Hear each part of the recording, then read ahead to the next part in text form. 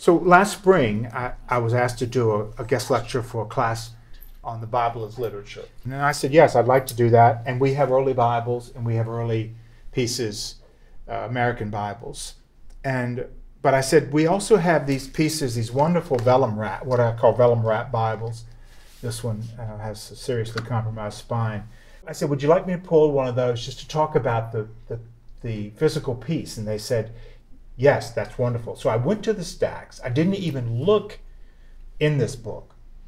I just saw the binding, saw this very ornate cover, saw the fact that the spine was seriously compromised, but wanted to be able to tell the students, demonstrate to them very early binding. This is 1642, and this is all original.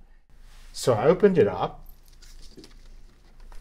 to the title page, and then I see these seals, these red wax seals, which of course are beautifully intact. They're still sharp, and my first thought was this piece belonged to somebody important. And then I noticed over here this little piece this happens often in books like this.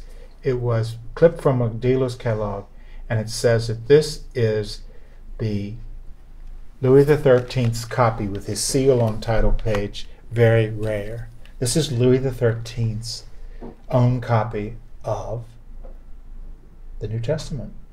This was printed specifically for the king at the King's Bindery at the Louvre in Paris, and printed specifically on paper made for the king.